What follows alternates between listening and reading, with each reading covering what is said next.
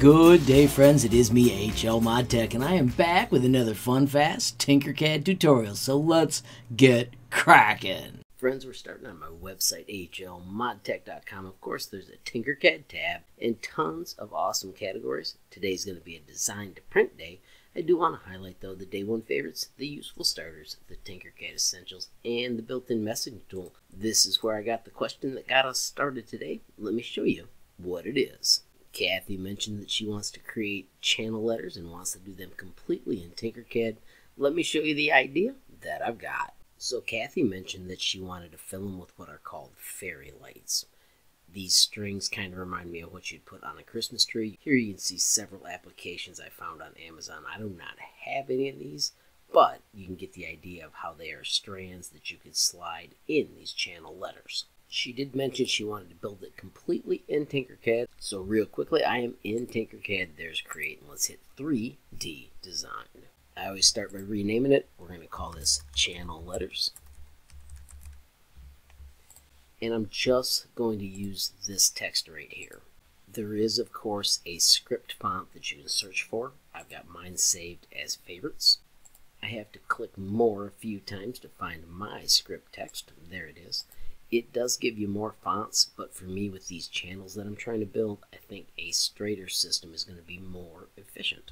I also have a tutorial that shows you how to bring in really fancy text from Canva. I will put a link up here and show you how to do that as well. The thing that we really need to make sure we have, though, is the channel where those lights are going to go for each letter. So let's make our cool channel letters. First thing I'm going to do is I'm going to pick my word. I'm going to do HLMT, which is one of the abbreviations I use for HLModTech. I will look at these other options. Sans is the straightest. Sans mono is really the same. And serif really goes back to the one we had for the multi-language. I do like the thickness of this one. I'm a little worried about the edge over here. I'm going to just stick with this for now, though. As we experiment, if we find out that this doesn't work, I'm going to recommend using the other font or something cool you find on a program like Canva and then bring in. The secret ingredient to this project, though, is right here. Whatever text you pick, we're going to choose export, and we're going to export as an SVG for laser cutting. I'm going to just save it to my downloads. It already has the name from the project. At that point, I can delete this because I won't use real text anymore. I'm going to simply import that exact same file. There it is to bring back. We only want the art. I'm going to keep the measurement and choose import. Now, friends, as you know, that was crazy easy. But here's what it gives us. At this point, I'm going to just stretch it out to a much larger size. So if I was making a sign, right now this would be 8 centimeters tall. It'd be 17 centimeters wide. I'm printing all of the letters at once. You may, depending on the size of your printer, you may want to print one at a time. And this is the default fill mode, and it would be the back. I'm going to choose to make the back of this 1.5 millimeters thick because we want that color to be able to come through. I'm just guessing that would be a good thickness. And then we're going to do Control D, and now we're going to make the channel. Well, check this out. If we switch to outer line, and we make it 1 millimeter thick, so I'm going to hit 1 and press enter. I'm going to switch to round, and I'm going to make the quality as high as it'll go. This is the channel that we need. It's that easy. If I stretch it up, bingo, you can see your channel. Now, of course, we'd also need the top, so we're just going to click on the bottom one, do Control D, hit W, click on the top, and hit D for drop. There are your channel letters. Now, you would likely want this pushed in, so all we do, remember, it's 1.5, so we can drop it in a crazy amount. But then over here, change it to negative 1.5, so it's lined up exactly. That is how you make your channel letters. Now you need a way to get the cables in there.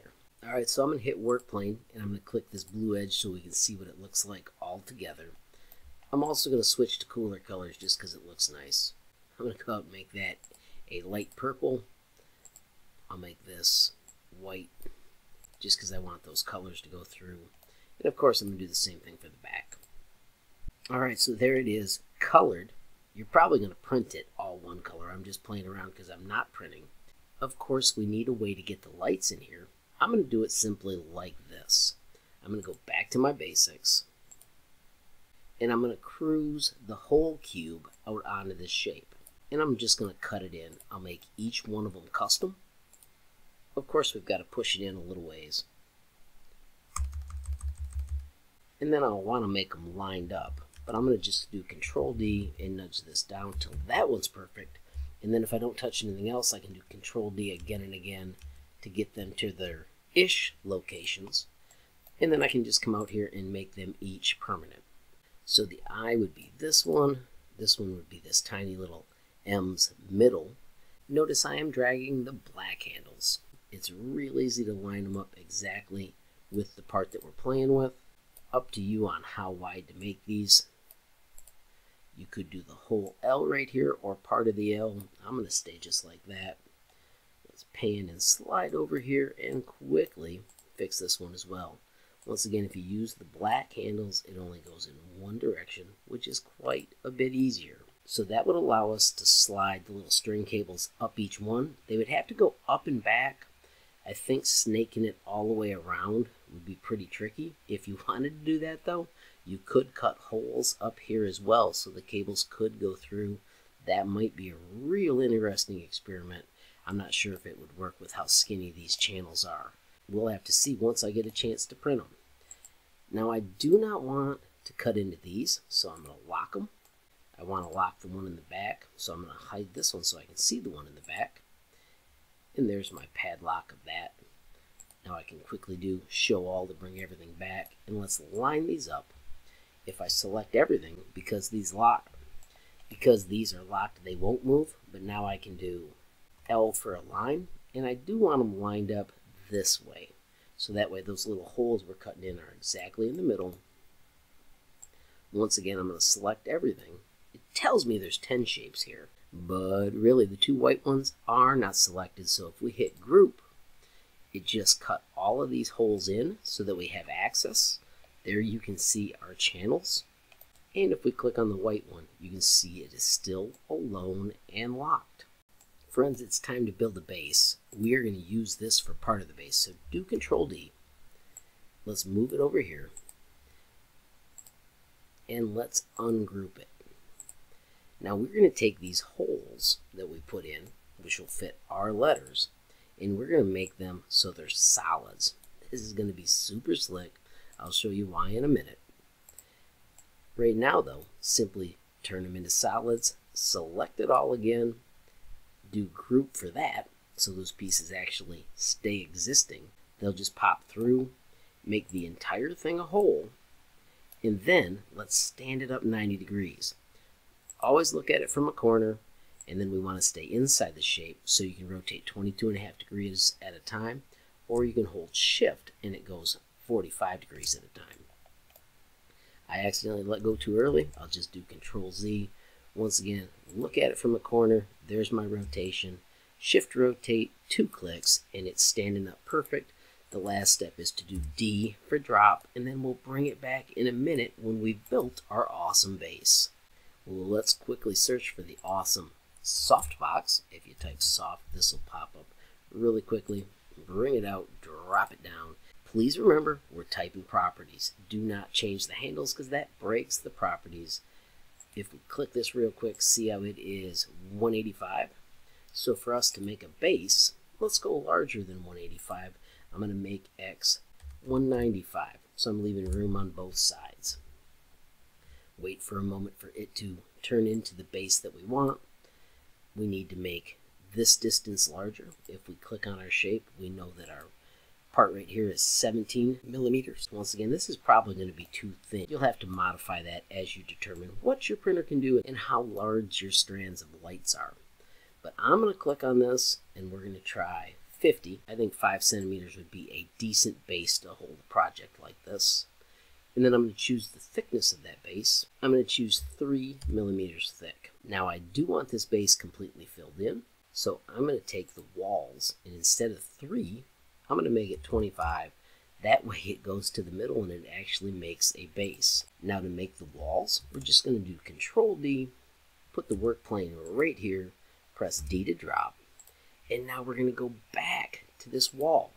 I want the walls to be 2 millimeters thick, press enter, and just like that you've got the walls of your base. This will be where you can put all of your plugs.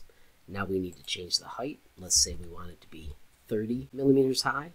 That would be where all the components sit. Of course, you can adjust this depending on the size of your lights. And then we're going to put a cover on this. Once again, W for work plane, set it right on top.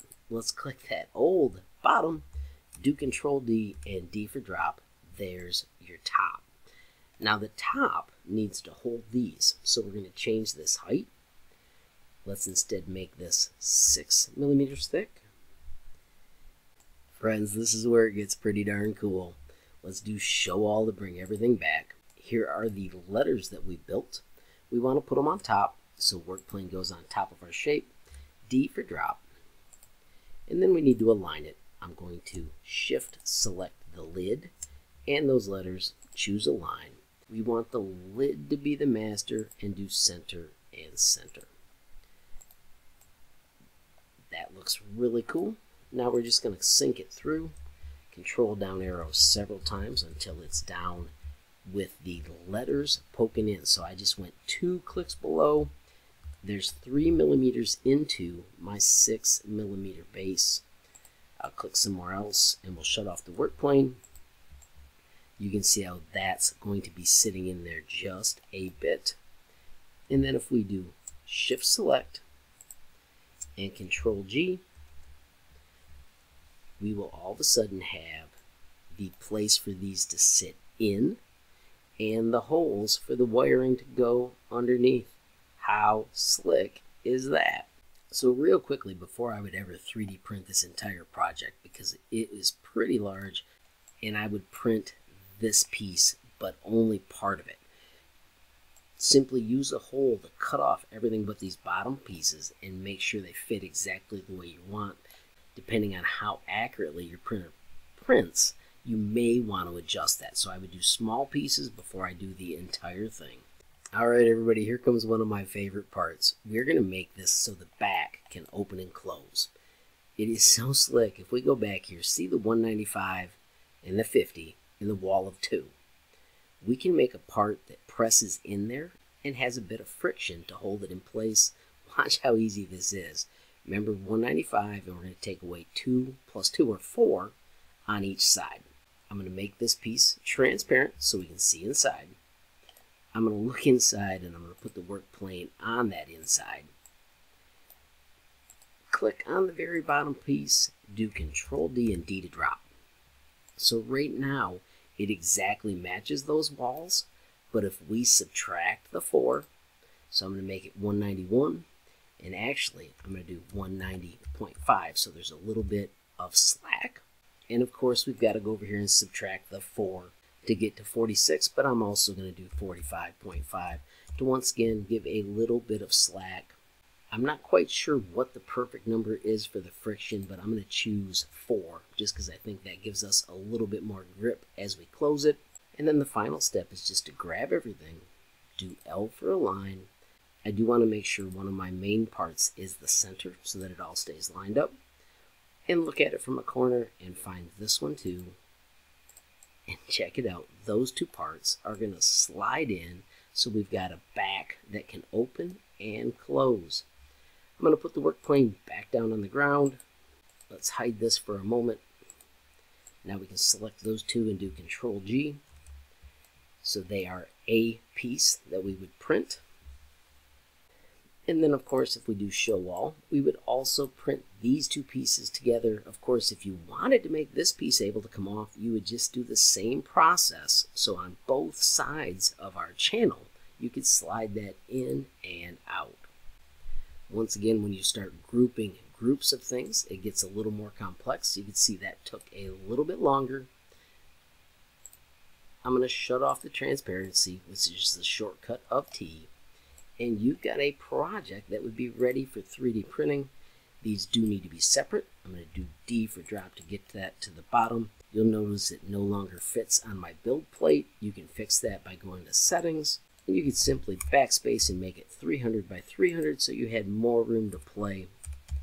Real quickly, I'm going to select these two, do L for a line and get them back to the middle. And then I would export each part to the 3D printer separately.